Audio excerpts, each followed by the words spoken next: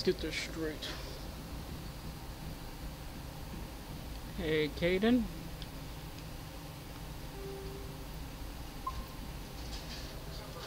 Sure, you suck.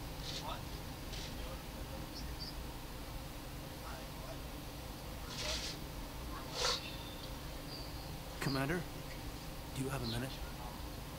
I'm listening. I always make time for my officers.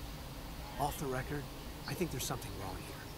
This Saren is looking for records on some kind of galactic extinction, but we can't get backup from the Council? Sorry, Commander. There's writing on the wall here, but someone isn't reading it. Don't worry about it.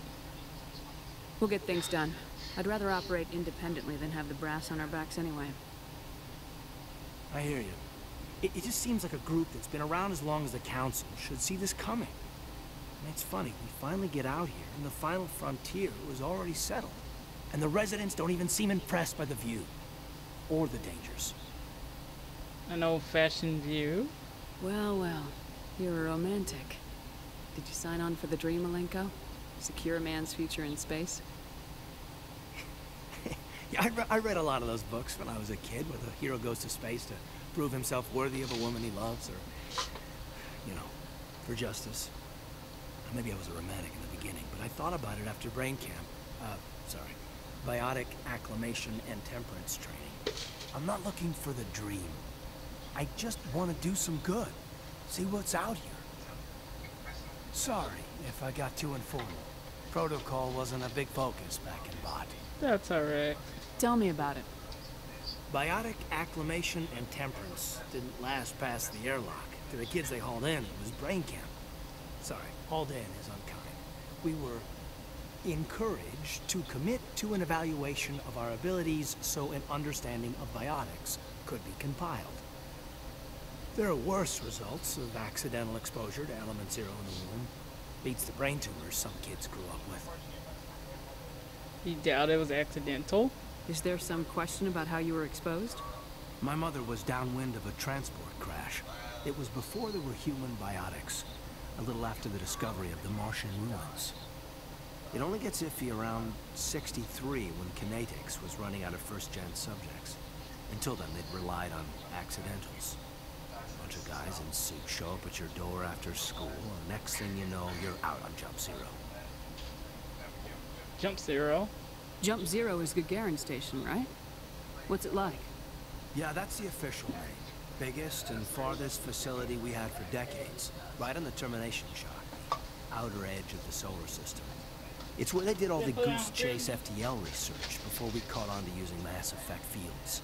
It was a sterile research platform when I was there.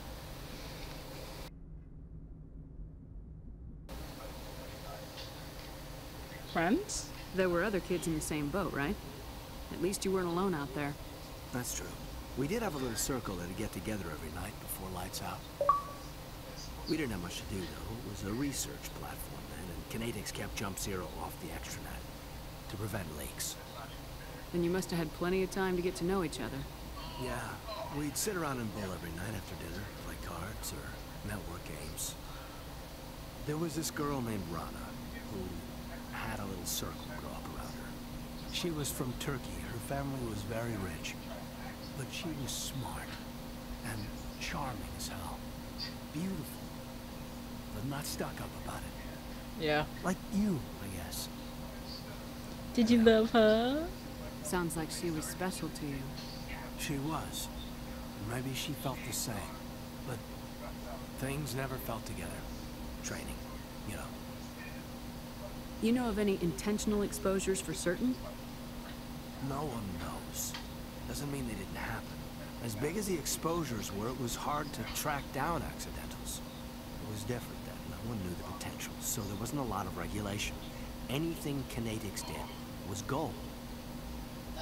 I'm not saying they intentionally detonated drives over our outposts, but in retrospect, they were damn quick on the scene. Sounds rough. Go on. Jump Zero's a long way from home. What was it like? The grand gateway to humanity looks a lot better in the vids. Anyway, this was supposed to be a casual debrief, not a bull session about stuff that happened years ago. I want to know my crew.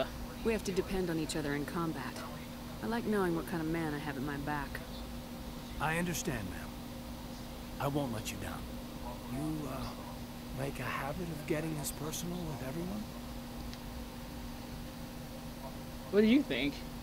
No, I don't. We'll talk again later. I'll need some time to process that, Commander. But, yeah, I'd like that. You know what I noticed? His hairstyle. Anybody who watched the Little Mermaid, the Disney version, doesn't his hairstyle look like their Prince? Oh goodness, that Woodhouse style. I think some people like that, but it just looks weird to me.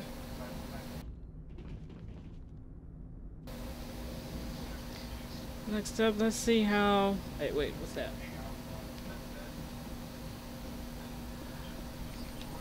Superpod Index. Codex. See how Laura's doing. Yes, Commander? Is there something you need? How did you end up serving on an Alliance ship? I enlisted right out of med school. Earth always seemed boring to me. I wanted to travel, but humanity needs the Alliance if we want to keep it. I should go. Goodbye, Commander. Okay. It's always dark when I come in here. Commander, are you coming to check up on me? How was word, Gilfan? You look much better. How are you feeling? Dr. Jacques assures me I am going to be fine. I was impressed with her knowledge of Asari physiology. She's the best. You're in good hands. Dr. Jacques knows what she's doing. I never properly thanked you for saving me from the Geth, Commander. If you hadn't shown up, Don't mention it. I'm just glad we got there in time. So am I. I know you took a chance bringing me aboard this ship. I have seen the way your crew looks at me. They do not trust me. But I am not like Benezia. I will do whatever I can to help you stop Saren. I promise. I know. Don't worry, Liara. I trust you. I know you won't let me down. It means a lot to hear you say that, Commander.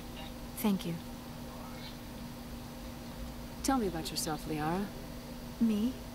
I am afraid I am not very interesting, Commander. I spend most of my time on remote digs, unearthing mundane items buried in long-forgotten Prothean ruins. You must get lonely. Sounds dangerous. And lonely. Sometimes I would run afoul of indigenous life forms or stumble across a small band of mercenaries or privateers. But I was always careful. Until the Geth followed me to Artemis Tau. I never found myself in any situation my biotics could not handle. As for the solitude, well, that is one aspect that most appealed to me. Sometimes I just need to get away from other people. Do you like your job? You must enjoy something about it. I love my work. Seeking out history's lost secrets has a special appeal for me. You were actually touched by working Prothean technology. That is why I find you so fascinating, Commander. I'm fascinating. Sounds like you want to dissect me in a lab somewhere. What? No, I did not mean to insinuate. I never meant to offend you, Shepard. I only meant that you would be an interesting specimen for an in-depth study. No, that's even worse. Relax. Calm down, Liara. I was only joking. Joking? Oh, by the goddess, how could I be so dense? You must think I am a complete and utter fool. Now you know why I prefer to spend my time in the field with data disks and computers.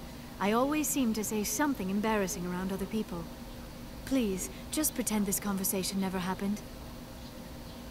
I got Asian culture. I'd like to know more about the Asari. We were the first species to discover the Citadel. We were instrumental in forming the Council, and we always strive to be the voice of peaceful cooperation in galactic disputes. My people believe we are all part of a single galactic community. Each species contributes something to the greater whole. Although we seek to understand other species, it seems few of them seek to understand us. The galaxy is filled with rumors and misinformation about my people. Rumors? Like what? Most of the inaccuracies are centered around our mating rituals. My species is monogendered. Male and female have no real meaning for us. We still require a partner to reproduce. This second parent, however, may be of any species and any gender. How is that possible? I don't understand. Your species can mate with anyone? Mating is not quite the proper term, not as you understand it. Physical contact may or may not be involved, but it is not an essential element of the union. The true connection is mental. Our physiology allows us to meld with other beings. We can touch the very depths of their minds. We explore the genetic memory of their species. We share the most basic elements of their individual and racial identities. We then pass these traits on to our daughters. It is how we learn to grow as a species and how we develop a greater understanding of other races. What about the other parent? What happens to your partner after the union? Every relationship is different. Some unions are a single encounter with both parents parting ways afterwards. Others can be more long-term. Sometimes an Asari and her partner will stay together for many decades. But what about the age difference? You Asari live for 1,000 years. What happens when your partner dies? Few sapient species live as long as my kind. We have learned to take a philosophical approach to our unions. We do not focus on the inevitable loss of our partners. Instead, we enjoy the time we spend with them. And even after they're gone, a part of them lives on in us. The union is a connection that transcends both time and space. Who's your father? Do you know who Matriarch Venezia chose as her partner? She rarely spoke of her partner. Though I know my father, if you want to use that term, was another Asari. You can do that? I thought you always needed another species to serve as one of the parents. Think about it, Shepard. If we were not able to mate with our own species, we would have died out long before we ever mastered spaceflight and left our homeworld. Union with our own kind is no longer common, not for the purposes of reproduction. Most Asari believe it weakens our species. Asari daughters inherit racial traits from the father species. If both parents are Asari, then nothing has been gained, or so conventional wisdom would hold. I am what is sometimes called a pureblood, though no Asari would ever be cruel enough to say the word to my face. It is a great insult among my people. It is possible Venezia's partner was embarrassed by their union. She may have been too ashamed to publicly acknowledge me as her offspring. Maybe she wanted to meet you but couldn't. Something could have happened to her. Maybe she passed away. You might be right. I hope you are. But I have no way to know for sure. Venezia never spoke of her partner. Whatever happened, it caused her too much pain to dwell on it. She raised me by herself, though that is not uncommon.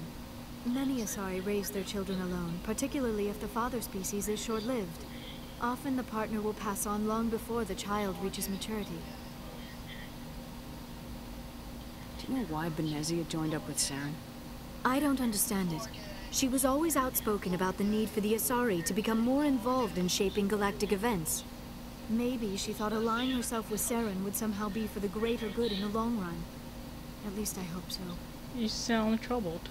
This hurts you, doesn't it? None of this makes any sense to me.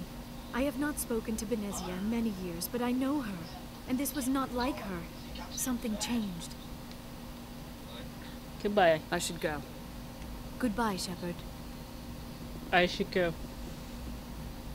That was a long talk. Let me see.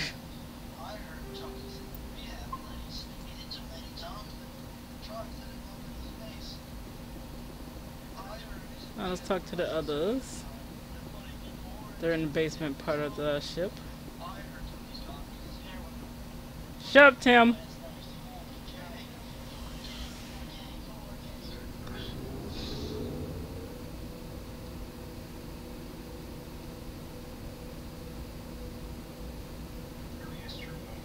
Oh my god, slow elevator. That's what I hate about number one's ship. Long, boring elevator. No music playing. Okay, there's everybody. So, be back in the next part to talk to everyone.